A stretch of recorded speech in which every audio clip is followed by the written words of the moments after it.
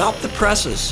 The mystery over fake news and alternative facts has been solved. Lo and behold, there really are two kinds of truth and two types of facts. And we must stop the presses, or maybe not, because journalism specializes in one kind of truth as more and more people want the other kind. The first kind of truth for the human race was mythical truth, also called metaphysical truth. It refers to abstract things. For example, a horse is a real thing you can touch and ride around on. A unicorn is something you must imagine. The second kind of truth was born with the pre-Socratic Greek philosophers.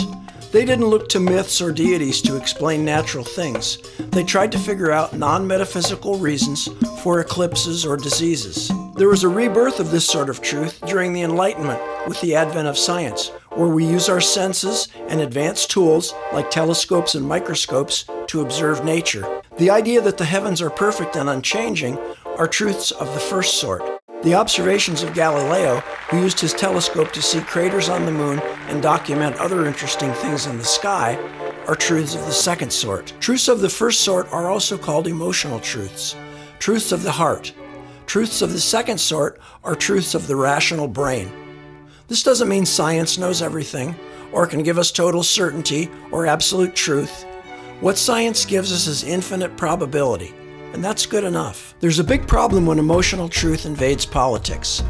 That's when the whole fake news, alternative fact situation erupts.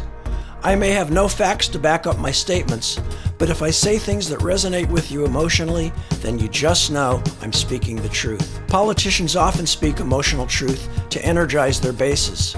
But when others try to counter those claims with Enlightenment truth, we often find that emotional truth trumps, pun intended, Enlightenment truth. So why do I say stop the presses?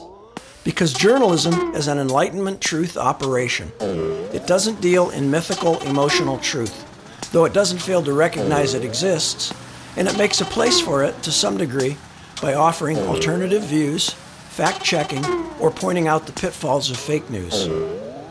Journalism, and I must put that in quotes, that starts with emotional truth brings you publications like the National Enquirer, which means that far from stopping the plain dealer presses, we should run them full speed 24/7.